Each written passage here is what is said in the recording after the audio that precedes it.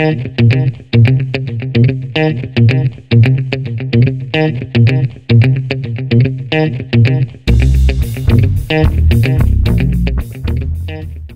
Tom with New Guy's Guitar. It's finally become time to swap out the power cord on the Champ amp. First, need to put a new battery in my multimeter, then we can get going. So what's up? How have you guys been? It's been a while. Anything new?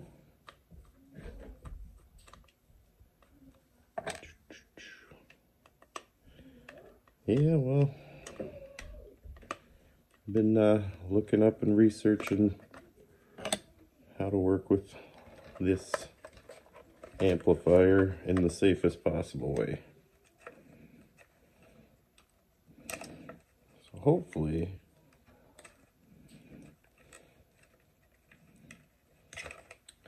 that won't be an issue. Nobody gets shocked, because getting shocked sucks.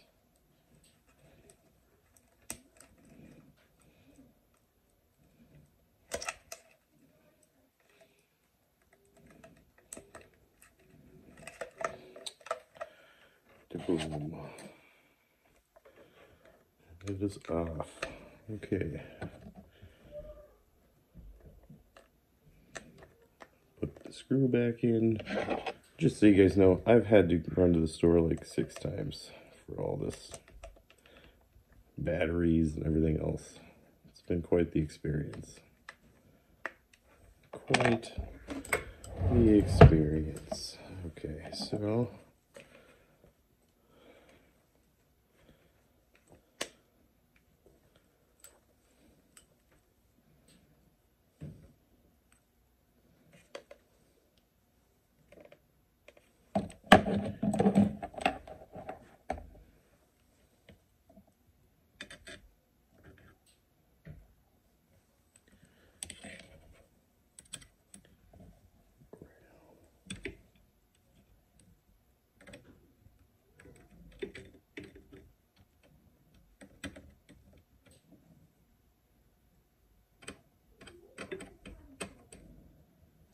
I'm not reading anything.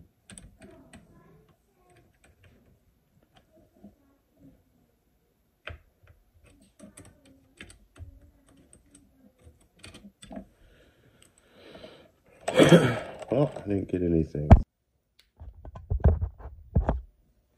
Okay, so according to my multimeter, we don't have any more juice in anything. So I'm going to potentially take out the wire, or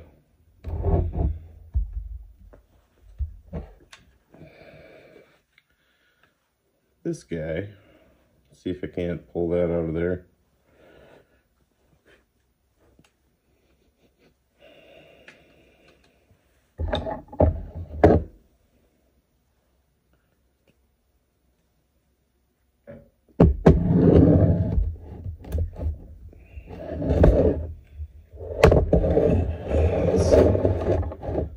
Lay it flat on the table. Keep.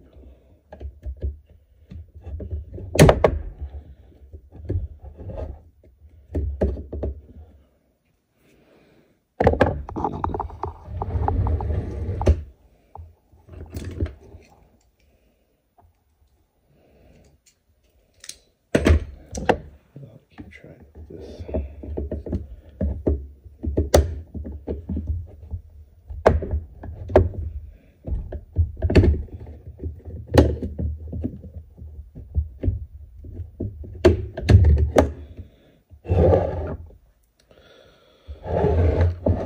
Whew.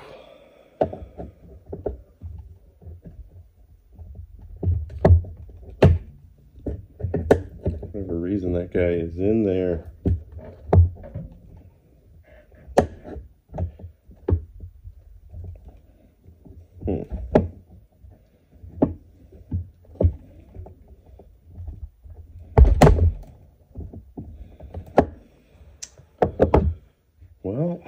might have to cut off the power cord and see about this.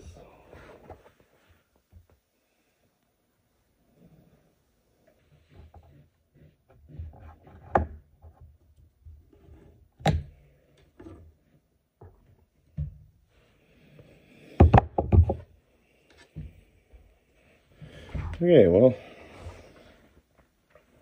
didn't get zapped or anything. That's a plus so far. It's the old cord. 2-prong cord of death.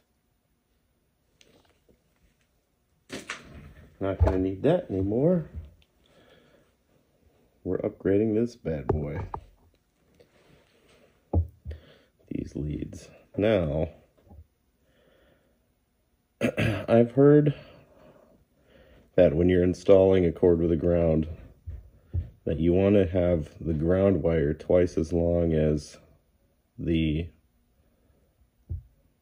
neutral and the hot. And there was a very fancy explanation, and it seemed to work out.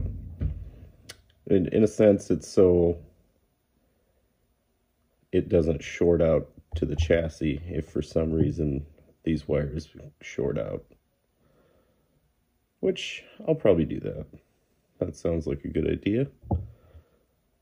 I'm going to get this guy ready. Aha. A little bit of working at it, and we got her undid.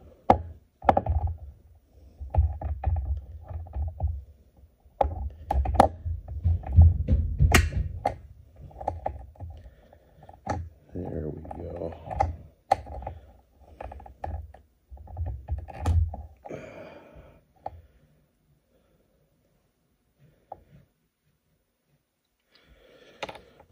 We'll see about reusing that if we can or if we can't. Hopefully. Would be nice, but not holding my breath, right?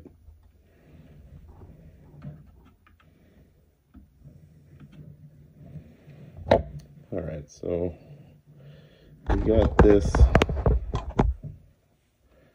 cut down. I pulled it through. Now I'm just gonna snip those wires off. That's gonna make everything a lot more easy to handle with the solder and whatnot. So yeah. Alright, now I got the ground wire exposed. I'm gonna slap on this guy, which you kind of do. That's what I do. So I'll kind of spin it off like that. Just kind of fit it in through. You know you're through. You got a little bit sticking out there at the end. That's perfectly all right. So we're gonna crimp her down right there. Grab that. Crimp. Crimp her on like that. So with these other two, I'm going to cut them down to about here, and then we're going to cut this shielding back just a hair also. I will do that next. Alright, so I got my leads right here. That one's kind of really in there the best. So what I'm going to do is the ground I'm going to screw into here. I'm going to remove this guy because this is the death cap. From the fuse to the ground, this will kill you. So I'm going to remove it quick. Alright, there it is. Removed. And it makes leads on this are a little bit longer, so I'm going to cut this down just a hair, get a little bit more space, and then we're going to insert the cord. Okay, there we go. Cut her a little bit longer. I'm going to attach these guys before I mess with the ground. First, time to unsolder that, so we'll get the soldering iron out, pull that out, and solder in the new one. one gets soldered in, I'm going to screw the ground in. That's the green wire. And I'm going to solder that in, then we should be good to go to put her back together. Oh, I'm ever so closer. Just have to unsolder that, solder that guy in, and get her all squared away. Okay. We got the new setup wired in. We took out the death cap. One thing I forgot about, the thing to hold the cord. So I'm gonna have to maybe figure that out. Maybe have to pick up a grommet or something for now until I can figure out something better. But yeah, keep that in mind if you're going to be doing this, because I didn't keep that in mind. So, well, looks like we've done all we can do on the Champ for now, until I get that cord fastener. That's a part of the safety. You always want to make sure you have that. You don't want the cord rubbing up against the sides of bare metal. It'll rub out and short out on the frame. Okay, until next time, I'm gonna figure that out, and then there will be part 3. So keep a lookout for that. It's a bit new guy's guitar. Thanks for watching.